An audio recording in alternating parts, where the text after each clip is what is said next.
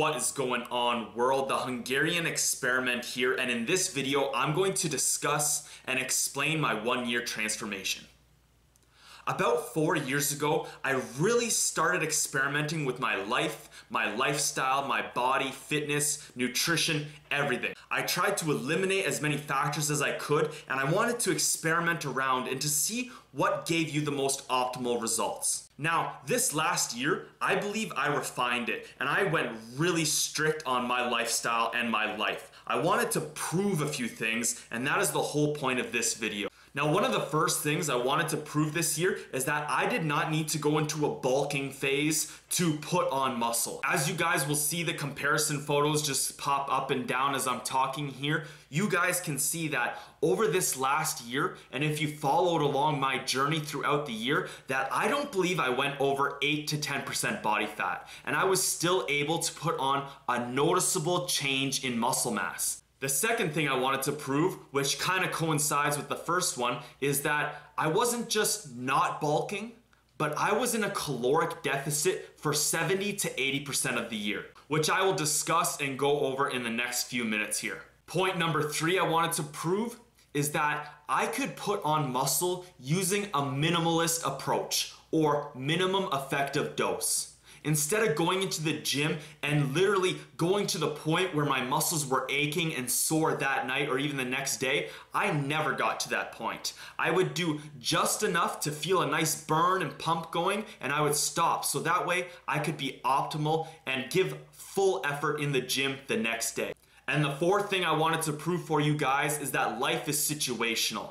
Although different things came up in my life over this year, like Sunfest or the 10,000 calorie challenge or the 40-hour fast, I was still able to manipulate my life to get the results I wanted. And as you guys will see here, over the last week or two before I cut down, I had beer and alcohol almost every single day.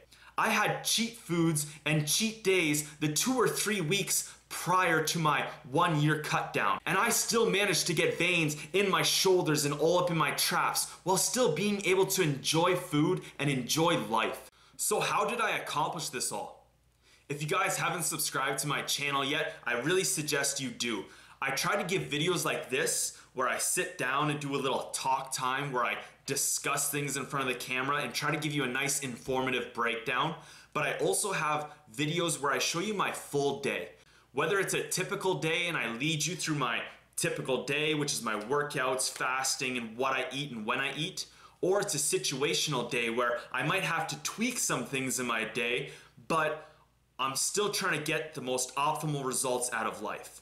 And on top of that, I also have videos showing cheat days and fast days. So if you guys are interested, make sure you go check out a few of those videos, because if it's something like a situational day where I'm going on vacation or I'm going off to like a theme park for the day, you may never get to see the things I manipulated in my life on that day to get the most optimal results out of life. So make sure you guys go check out a few of those videos, but I'm gonna give you a quick rundown of my whole year right now.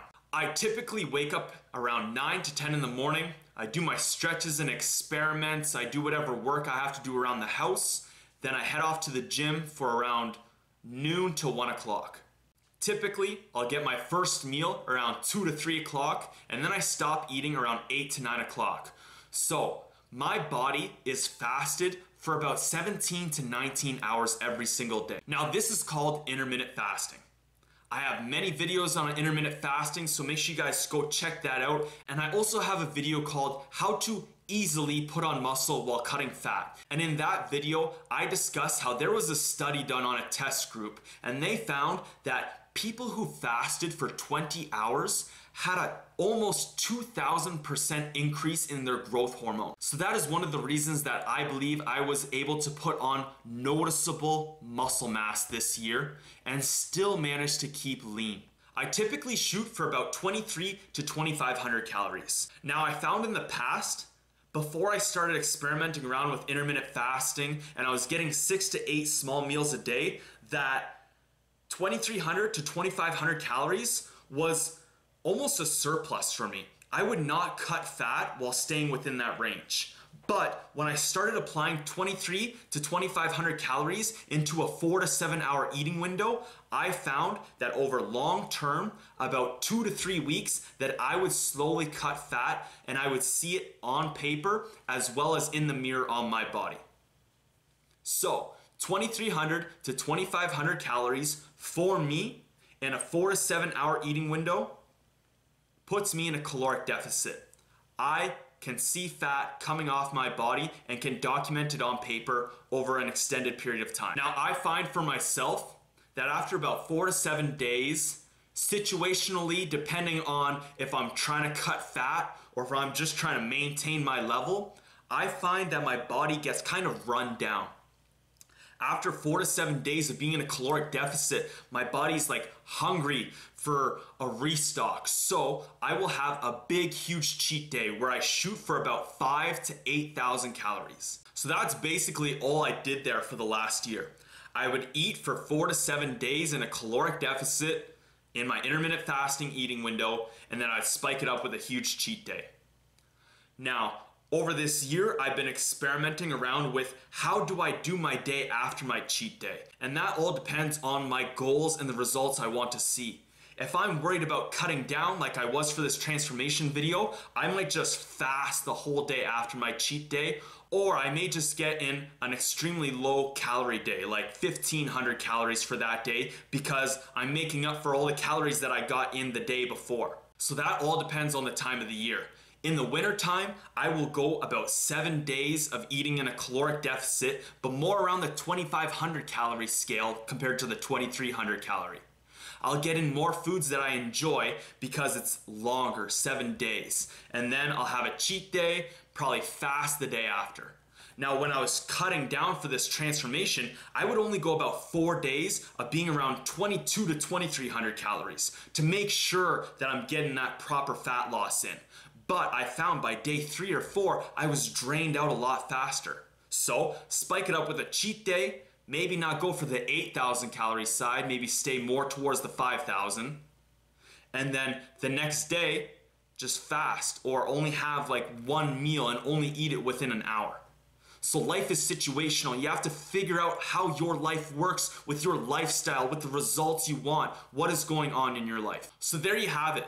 That's the procedure that I followed to get this noticeable muscle mass, as well as managing to stay below 10% body fat over the whole year. If you guys like, go check out some of my videos from the past. You'll see that I never got loss of definition in my abs, and I was still able to put on muscle. Let's just take a look over the last month here. This is my tracking booklet. So this is where I did my 1 year transformation. So as you can see here, 161.9. We can even go back all the way to January here. I did not go over 170. I don't even think 165 at times. So, 167.4 here, but that was after a cheat day.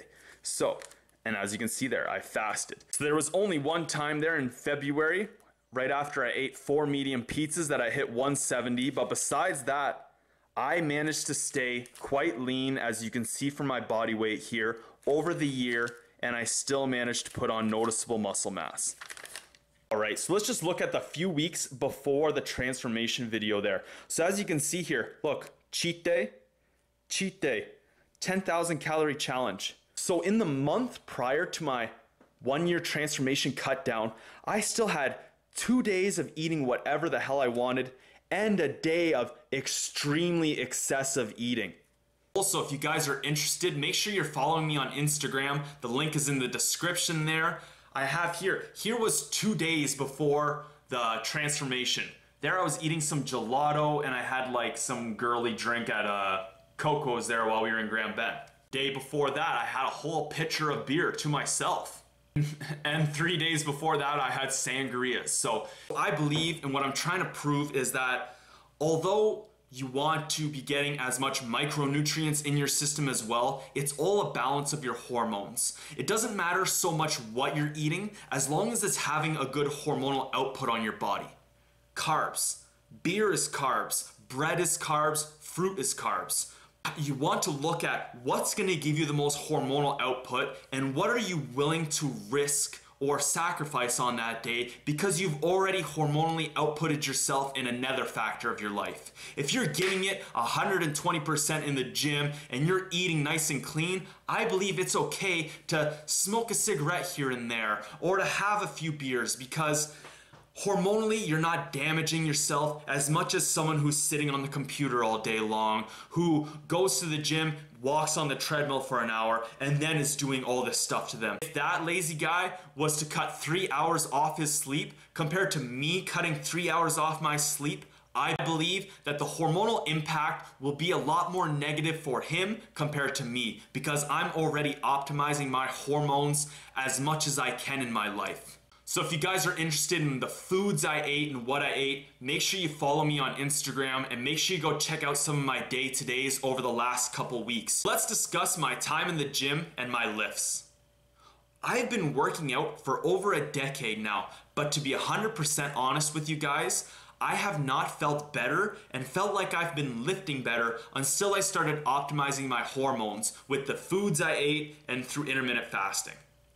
Now, over this last year, I learned a lot of things about time under tension and overloading the muscle, which I believe also helped me to get such amazing muscle growth benefits. If you guys are interested, make sure you check out my video called Maximize Muscle Growth While in the Gym. I took the techniques that I discussed in that video, and that's all I've been doing over this year. So this year, in terms of my physique, my main focus was my weak points.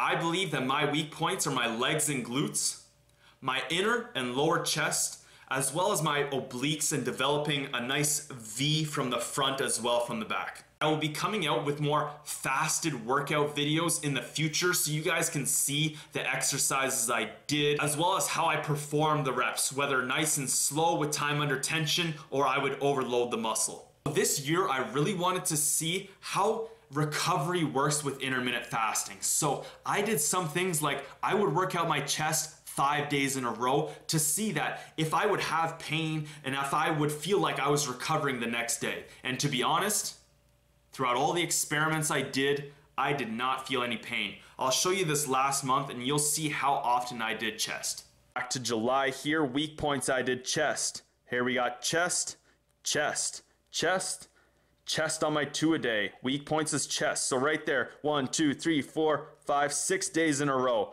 Took a day off for delts, then I did chest. Weak points would be chest again. Chest, chest, chest, chest, chest, chest, chest. So as you guys can see there, this month alone, I probably did chest about 15 to 18 days out of the month because I wanted to experiment around and I wanted to learn. That's why situationally, don't follow along my program. Don't follow along what I'm doing. Use what I'm doing and saying as a guide and hopefully learn to manipulate your life around my guide as well as other people's guides. Don't take any program or routine and think it's gonna work perfectly for you. You need to take that routine, apply it on your life, and find what you like and what you don't like, and learn what works best for you so that a year from now, you don't have to struggle again learning a new program and a new routine. As you guys saw there, delts, back, arms, I didn't focus on that much this year because I believe they're already developed enough. I need to catch up my weak points to the rest of my body, and if I can fill out my weak points by the end of this year, which hopefully I will be able to do, then next year will just be a put on muscle year, and that is the year that you guys will see some real change in me and my body, especially with how much I am learning and progressing every single week and every single month. I now wake up and I can see fat loss in the mirror and I can see muscle growth on my body. It's absolutely insane. I cannot believe how well intermittent fasting is working with me and my lifestyle and my body and with the foods I want and I need to eat. So I absolutely love intermittent fasting. I will most likely never go back. There may be a day or two or I'll be on vacation where I might eat for the whole day, but overall, I will always go back to a 4 to 7 hour eating window. It just works for me, it works for my life, and I absolutely love it. So my goal this year as the Hungarian experiment for my 1 year transformation was to prove 4 things. The first is I wanted to prove I didn't need to bulk to put on muscle. The second was that I could be in a caloric deficit for 70 to 80% of the year and still put on muscle while keeping my fat levels low. And number three, I wanted to prove that I could put on muscle while using a minimalist approach. I never went to the point of pain. I never went to the point of where I couldn't walk or I couldn't lift my arms the next day because I overdid it. And as you guys saw there, I've been doing 2-a-days for the last 3 months. Every Sunday I've been doing 2 workouts, one in the afternoon and one at night, still using a minimalist approach, and the next day I'm not in pain. Today's Monday. I did chest twice yesterday and I could still go hit chest today if I wanted to because I am not in pain. Fourth thing I wanted to prove over this year is that life is situational. I believe that life is situational. You need to learn to manipulate life to give you the results you want by adding as much knowledge and as much skill to your arsenal as possible. Well, thank you very much for watching my explanation of my 1-year transformation. I hope this gave you guys a bit of an idea of the factors and the way I've taken my last year. The whole point of these videos and my channel is to provide something that I always wanted as a child. I always wanted to see in depth into someone's life that I wanted to emulate, to see the factors that they did. What were they putting into their body? When were they putting it into their body? How were they lifting? What were they doing with their day to day? So hope this video was a little informative for you. If you guys have any questions, make sure you go leave it down in the comment box for me. Make sure you subscribe so you can follow along some of my day-to-days, and make sure you hit that like button. I am the Hungarian Experiment.